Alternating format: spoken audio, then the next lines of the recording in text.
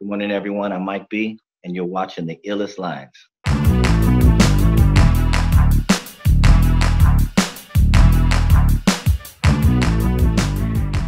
All right, what's good, everybody? This is Daniel Anthony. So this is the Illest Lines, where we talk about our favorite lines from certain songs. And today's episode is featuring my B fam, my brother from way back, Mike B.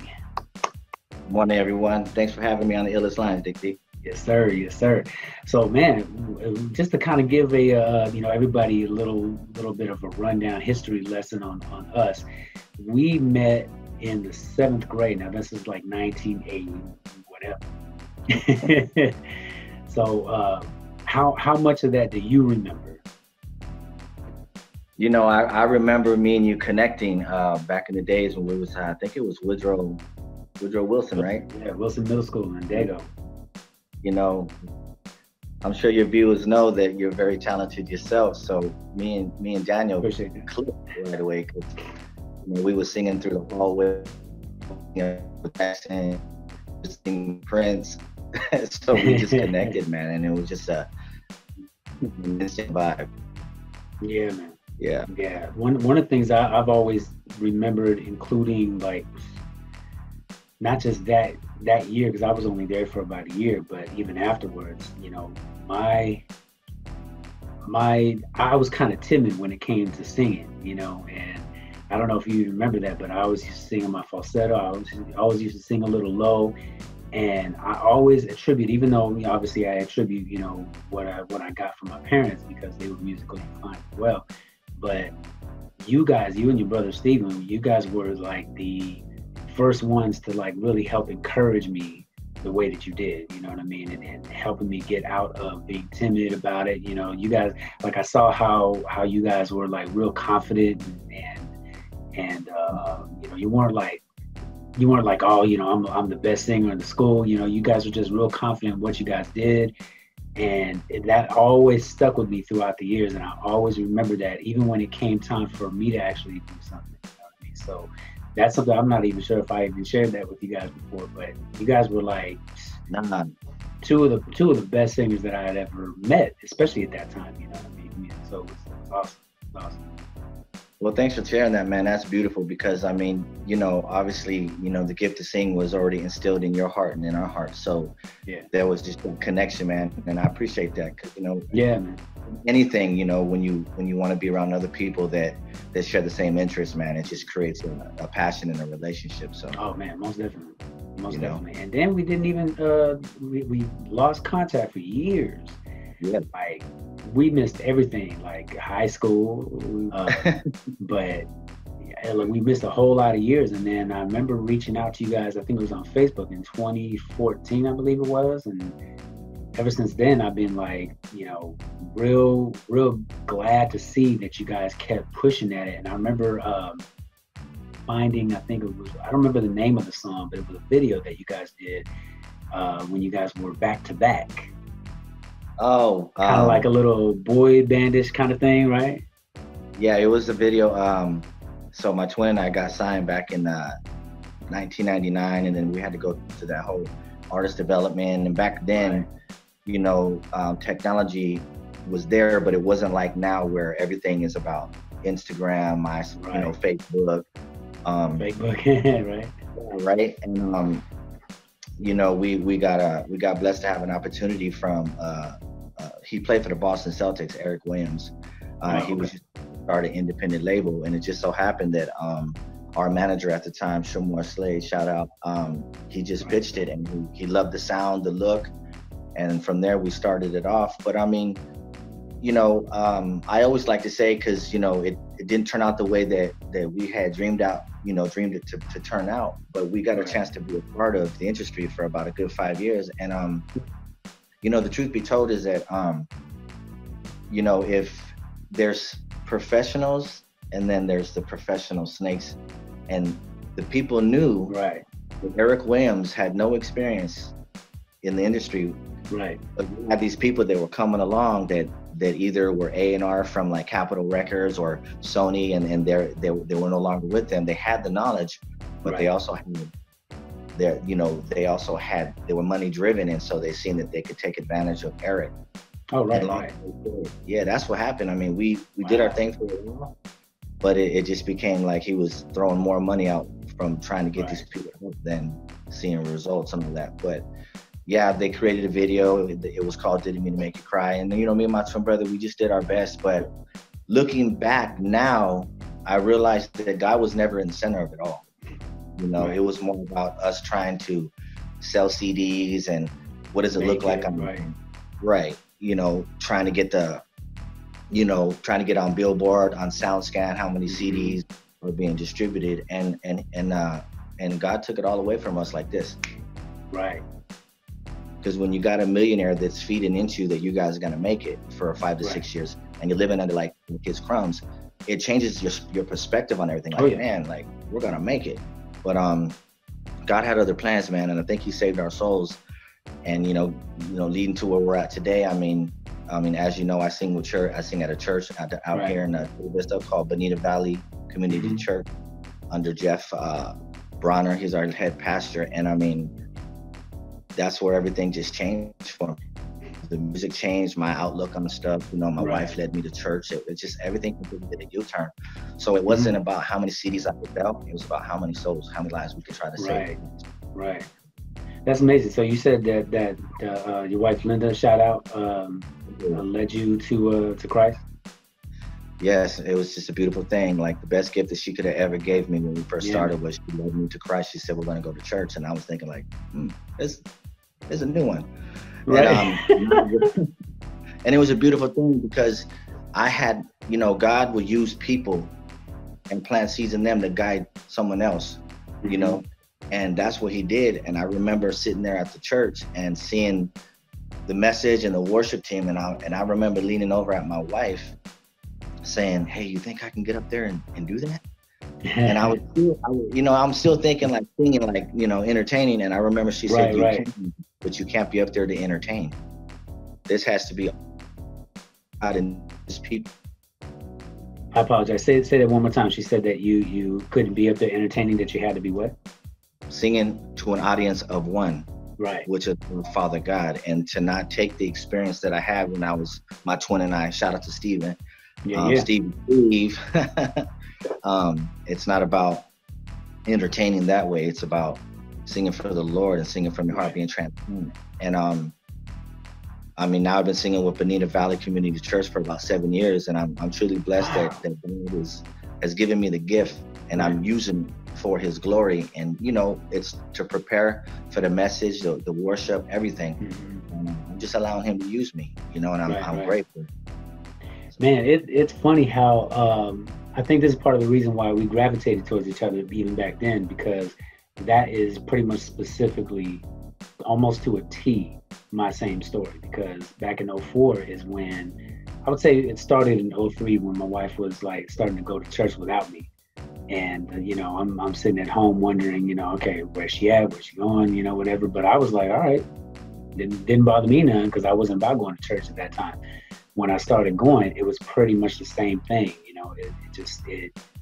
That very first day, it felt that there needed to be a change, you know what I mean? And I recognized it right away. So it's funny that, even everything down to being on the praise team and everything, like I was trying to like ease back because I didn't want to like feel like I was only going there for that reason. But at the same time, it was almost like, how could you like deny yourself that moment of wanting to be able to do something now for a different purpose? You know what I'm saying? Absolutely. So that definitely helps. So would you say that that's part of the or not part of, but that's the moment that you kind of crossed over from what you were doing before to gospel? Yeah, because I remember, losing the record deal, years went by, trying to get my sanity back, trying to understand things, because they prepared us for trying to make it big, but they never prepared us if it didn't happen, if we didn't make it. So that's why that's why a lot of these singers or actors, they get to a certain level in their career and then it falls apart and draws, and then all of a sudden they either turn to addiction, they could go through a depression, God forbid some of them take their own lives and commit suicide. And so there's something that happens within you, and you're trying to figure out, like, why am I feeling this way? I remember everyone used to, like, be excited to see me. Now all of a sudden it's like you feel like you're a nobody, but having my wife lead me was a big change of it all, because I remember I went through a phase of singing karaoke, and Mr. Daniel, we actually done karaoke with you and Stevie.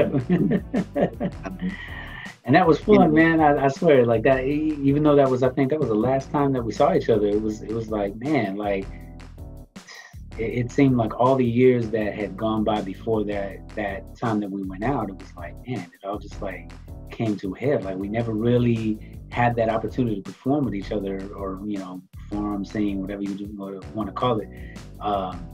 Before it all. So that was amazing. It was cool. You know what I mean? I was glad that we finally got a chance to do that. Actually, the last time I saw you, my wife and I went to go support you. You were singing out here at the Dome. Oh, right. And we picked up your CD, and I was bragging to my wife, that's my child, and Licky's singing for God. And just so you know, you also inspired me, man. I looked up to you.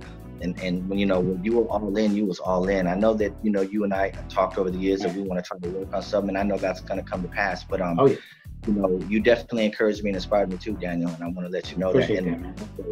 The way you are with your wife is most important. It touches my heart, man, because you know what God says about how we're supposed to love our wives the way He loved the church, and I admire them, because a marriage is very important. So. We can be these happy men because we have happy marriages, and our wives are happy, and it's just it's all God based and in the center of it all. So I wanted to give you some love on that too, man. I appreciate that, man. Appreciate that indeed, man. So now we got to talk about Circles, man. I'm searching for miracles.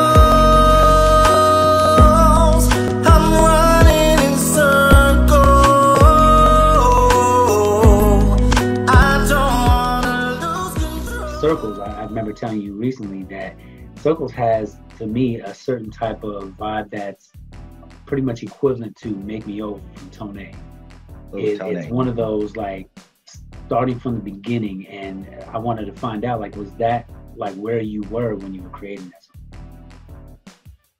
Actually, to be honest with you, man, it was completely all God, because I know after releasing the song Wanting You that I wrote for my wife, I wasn't for sure what kind of song I was going to write. Oh, okay. And I remember looking for beats, and there was these 2 tracks that I found, and I was vibing into it, and I just kept going back and forth. And like a week later, the beat to Circles, shout out to Pacific Beats, who created that amazing beat. It spoke to my heart. And I remember listening to it, and I got really emotional, and tears came out, and it was like God was telling me, this is the one that you need to use. And I didn't even have no words, as I said. I didn't even know what it was going to be about. Right. All of a sudden, I just felt this urge to like write something that I know that the world needs to hear, and it's all God-based. But the way that He structured and gave me the words was I wanted to captivate people who don't even believe in God, but guide them and lead them. And then in the middle of the song, when I said, I need, Jesus, I'm reaching for you and for you alone. That's the kicker right there, because right now, as you know, D, we're all going through this crazy times right now in this world. Man, right? And where do we turn? And so I got that song, bits and pieces, probably within a month to a month and a half. God was just giving me these words. Right. And I was at work. I drive a trash truck for a living, so I remember pulling the trash truck over, and the first verse was, every tear has a story to tell. And when I heard that come to my mind, I was like, oh, let me pull over and see if this matches. Right. So He was putting it all together right before my heart and my eyes. And then the final product was, I was just in tears the whole time, because I knew that this really wasn't me sitting down trying to say or write things clever. Right. This was completely God's words, and He's using my gift that He blessed me with to bring it to life. Right. And I think, and I'm thankful, and I thank God in advance that it's getting the attention that it is, because this is one of those songs where we've all been through something, whether it's addiction, whether it's falling short of the glory of God, whether it's we're going through marital issues, abuse, suicidal thoughts. This right here, like, for everyone who's still waking up, breathing, God still has plans and hopes for you, because He's breathing life in our lives right now. Amen. Right. That's right. So, I gotta say, as far as for me, the illest line in this song is the second verse. Yeah, you see right through my heart. This is my brand new start, and this is where the healings begins. Like that's part of what, yeah, man, that's part of what made me think of a Make Me Over kind of song, because it's like that first day, it took me back to that first day in '04 when I got saved. You start hearing the pastor, and I wasn't really into listening to pastors at all during that time, you know what I mean? But there was something about the pastor at that time, Pastor Harper, shout out to him. He had a way of speaking to you that was almost as if you were listening to God himself. You know what I mean? And it was such a blessing to hear him talk, and then to hear his own testimony. So that's where that took me back to, because that was where my healing began. And that's where I felt like this is this brand new start that I know that I can make. So is that something that you think that you were feeling during that time writing this particular line, or was there something, a little bit more simple to it? Along the lines of what you were saying, but adding is that when a lot of times in the flesh we get caught up on how we're looking, how many likes we get, right. How big is our bank account compared to someone's little, how big is our house, what kind of car we're driving. Mm-hmm. And that part of the song that I wanted to let people know is God don't see none of that. He sees only what's in our truest heart. Right, and he will remove all of that. Absolutely. We ain't taking no U-Haul to heaven anyway. So nope. We're leaving it all behind. So I just wanted to let people know that, like, it's really what's in our heart. He lives within us. So he knows exactly what we're gonna say or think before we even think it. So that's where that came from. I just wanted to, put it in a way where people can understand that it don't matter what we have here on earth, the materialistic things. It's what's in the spiritual. It's what's in our heart. Most definitely. Yeah, man, and I'm telling you that even when you sent the song to me at first, and I got to tell you, it made me feel honored when you sent it to me before you had released it. The only example that I can give to that is, it's like, I know you're my brother, and I know that you would understand.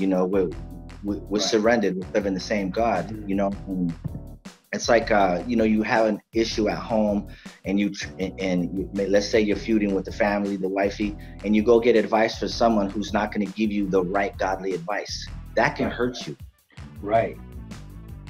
So speaking of the music then, so how much more music are we going to hear from you? And what do you think what direction do you want to go now that you've got Circles out? And are you planning on doing anything that's more of a concept album, or you just wanted to do whatever, type of songs that God gives you? So, let's talk about that. You said it best right now. Right now I'm just I'm giving all the glory to God, and I'm allowing him to lead me. I know that I do want to put more music out there, but I want to feel it. I want it to be like Circles. Right. I want it to be God driven, and I want it to touch and save lives. So yeah, I do want to do more music, but I want God to lead me, as he has, and I want those doors to open, but more so importantly, I want those hearts to open with the type of songs that I'm putting there. So, and also I want to give a shout out to, I don't know if you got a chance to see the video. Yes. My boy Richie Van Buren, I have to give it up to him. He actually had the concept, and we discussed the simplicity of the video, as well as the words. When people get a chance to sit back and listen to the words, it's the simplicity of it all that touches and resonates with hearts. The simplicity of the gospel is important. I understand, like, the mega churches, sometimes we get into the fog and the lights, and but it really all comes down to the simplicity of things in the gospel. And so it was very important that we created something that was going to lead people, and that was going to put the song perfectly, because it's not about me. It was about the message of God and trying to lead people to the man above. Right. And through this whole process, Daniel, just in closing, like with this whole project, I mean, I cried the whole time because I felt it in my heart, and God was making this a reality. Like, it starts within, but I was actually doing something to make it a reality. And I allowed God to guide me the whole way. And I'm very, very blessed and honored to have a song like this. And but I just really know who it comes from, you know? Yeah, man. That's right. And you know, it always reminds me of when I've been told if it doesn't minister to you first, it won't minister to anyone else. And it has to do with the spiritual intention that you have. You know, if your intention, like you were saying earlier, if your intention is just to write a bomb song and be witty with the lyrics and try to come up with, you know, literally the illest lines that you can, rather than just allowing God to spill the illest lines through you, then it's not going to happen the way that you want it to. You know, some people might like it. They might say, oh, that was a witty line, blah, blah, blah. But now they're paying attention to the craft rather than paying attention to the creator. You know, so it's definitely something.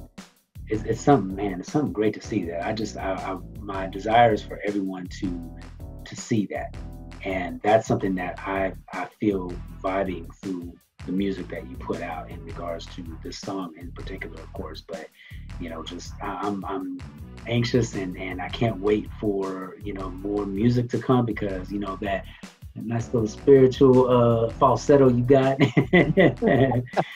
You know, but everything that you're doing is a testament to what he has brought you through. That testimony in itself is going to touch the people that it's supposed to touch, whether it's one person or 1,000 people, you know. Praise God. So, and then I can't wait to hear more, man, and be a part of it. Hopefully, you know, if God leads. You already know, Mr. Daniel. Yeah, man. So, last question I have, and I ask this question all the time. So, thinking back to any song, right? No matter what type it was, what would you say was the illest line to you that made you want to step up either your game as a writer or step up your game as a singer? The first thing that pops into my mind and my heart is Michael Jackson, Man in the Mirror. Man. Right. And that song has carried me through life. It spoke to my heart in so many ways. Me coming from a family, my parents divorced when I was an early kid. Wow. There was abuse and drugs. I didn't understand what was going on. I didn't have any. My dad left and married another family. And I'm trying to figure all this out. So I know that, like, when I put Michael Jackson, Man in the Mirror, it spoke so much to my heart, you know. Right. I'm looking at the man in the mirror, you know. And so I used to look at myself and not knowing at the time, because, you know, my parents was doing their own thing. I didn't know too much about God. Right. But when you listen to those words, that song could be from God, you know, because we're searching at, looking at the man in the mirror, and that one spoke volumes to me. Just carried me through life and always made me want to feel like I can continue to be who I am and sing songs. I can become somebody. I can break the cycle that I grew up in and seeing, right, you know, as a child, you know, and you know, like you said, you know, there was a gap between our friendship. You know, life moved on. We grew up, you know, had families and this and that. But you know what? I truly believe that God has us exactly where we're supposed to be right now. Right. Most you know, and if we didn't go to those things that we went through in our past, you know, couldn't learn from things. Sometimes you gotta fall 2 or 3 times before you get it right. But you know, back up, you know, and having thank God for his, you know, his mercy and his grace, you know. Yeah. Most definitely. Unconditional love, D. Yes, sir. Yes, sir. Well, man, I got to tell you, I'm glad that we finally were able to have this chat. I appreciate you being on here with me. Before we go, though, let everybody know that where they can reach you on social media. Okay, so right now it's on my Instagram, Mike B. Sangin. That's Sanging. And I'm also on YouTube at Michael Linda. But just most importantly, man, you know, I just wanted to say thank you, you know, for taking the time and reaching out. You know, God bless everybody, and I pray that this song, wherever it's supposed to reach, pierces your heart. Indeed. Everybody, make sure you go add the song to your playlist on Spotify. Go to Apple Music. Go to everywhere else that you can find it. Again, it's called Circles. Released on October 28th under Yes, Mike B. thank So, matter of fact, this episode is going to air on that day. You're seeing this right now on the day that it's released. So go get it right after you listen to this. Go get it. Mike B, dude, I really appreciate you being on here with me, and much love and congratulations, and just in general, let alone with this song. I pray that God continues to use you in the way that He's going to use you.